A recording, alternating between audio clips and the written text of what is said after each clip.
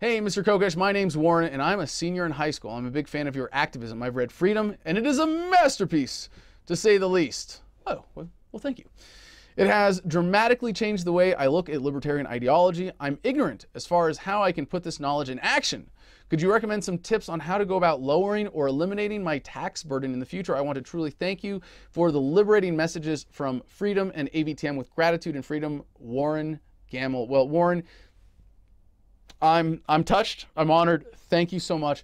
And the book Freedom is designed to be a global red pill to apply equally everywhere across the world. So I deliberately kept out anything about how to lower your tax burden or how to live more free in the United States or anything like that in the interest of that universality. So I'm glad you asked this question. And it was one of the follow-up books I was considering writing, like Freedom in Action or something more about the lifestyle that you would lead as a result of this understanding. So how to lower or eliminate your tax burden. So the first thing is that you have to keep your reportable income at the point where you don't incur any kind of tax responsibility. And so that's what I've done.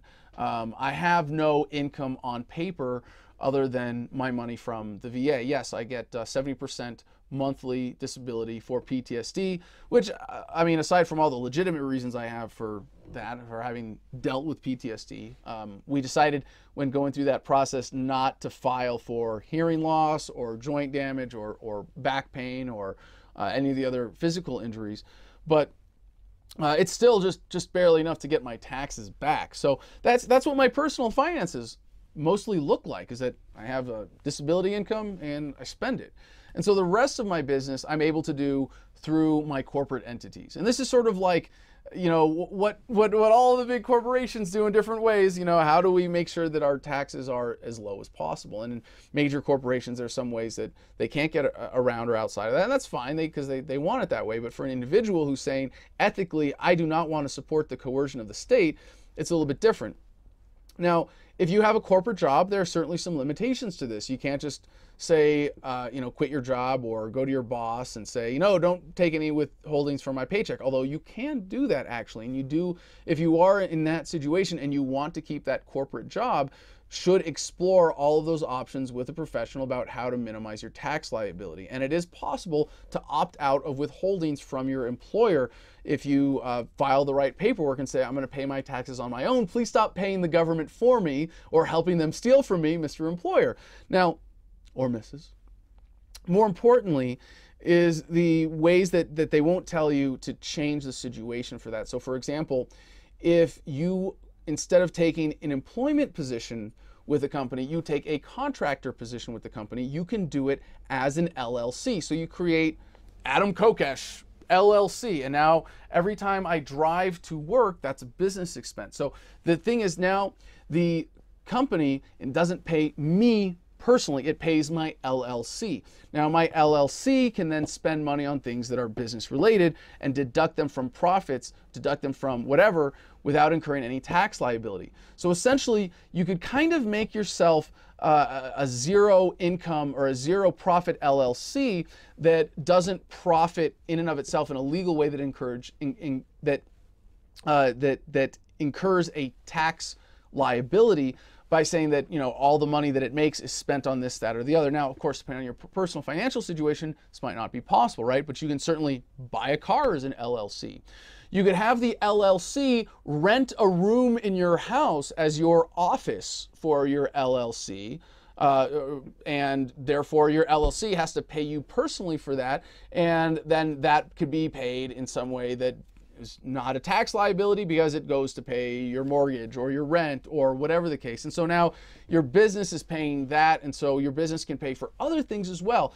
Like I said, your car, your gas, anything that you can convince the government is a business expense can then go in that. And now you're starting to see some of the opportunities here. This is also what I do in some part with my 501c3 501c3 nonprofit. Now, on a nonprofit or a 501c3, there are more restrictions on what you can spend that money on. I can't just take 501c3 money and buy drugs, for example. Although my LLC is an educational, my nonprofit is an educational nonprofit that produces educational materials. So anything that's related as an expense to producing educational materials is a legal, legitimate business cost. And this is something that even a lot of statists would tell you, just to minimize your taxes. Like, hey, I bought this video camera recently, you know, I could have paid for it out of my own money and I would have had to pay taxes on that as personal income before taking it as money. But if I don't take it as income and I spend it as the nonprofit or as an LLC, now it's in that business expense category. So that's one big way to do it. So again, now before you take on any particular action here, I'm not a professional in taxes. I'm not a professional in tax law. And so you should consult with someone who's an appropriate expert in those areas before committing to anything of that particular course of action that may incur some other tax or legal liability. And the other category here for doing business is to use Bitcoin, cryptocurrency, whatever it is that is not counted in dollars that the government can't tax, can't see, or what have you. Now, here's where I'm actually going to advocate that you break the law. Are you guys ready for this? I know, shocking, right, on Adam versus the Man, that if, according to IRS rules, according to their website, you can look this up, any exchange, even in barter, that is over $20 in value is supposed to be recorded and reported on your taxes. Now, it's one of the silliest, most unenforceable tax laws there is, right? So, yes, you are breaking the law, or, I don't know, falsely reporting your taxes, whatever, if you engage in a barter exchange and don't report it. That being said, the vast majority, I don't know, 99+% of barter exchanges done in America are not reported to the IRS. So you're on pretty safe ground there. And a lot of the business that I do is in cryptocurrency and barter exchanges. I don't have employment contracts such as work trade agreements where people trade me the product of their labor or their time for cryptocurrency. So it's a silly but very important legal distinction because I'm not creating an employment legal scenario where I have a corporation with a regular paycheck. I have an individual barter agreement between me and someone who is doing work that I want them to do. So that's I guess those are the principles that I apply to my approach, Warren, and I hope those are helpful for you.